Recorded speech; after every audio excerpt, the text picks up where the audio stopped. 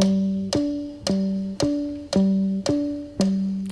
want to tell you a story about a little man, if I can.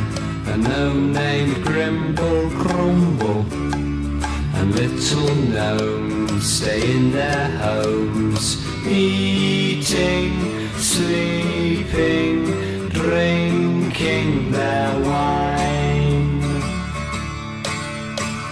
He wore a scarlet tunic, a blue-green hood, it looked quite good. He had a big adventure amidst the grass, fresh air at last, whining, dining, biding his time.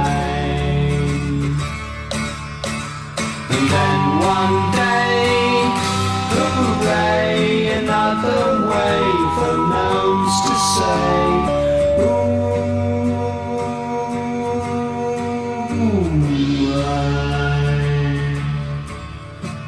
look at the sky, look at the river, isn't it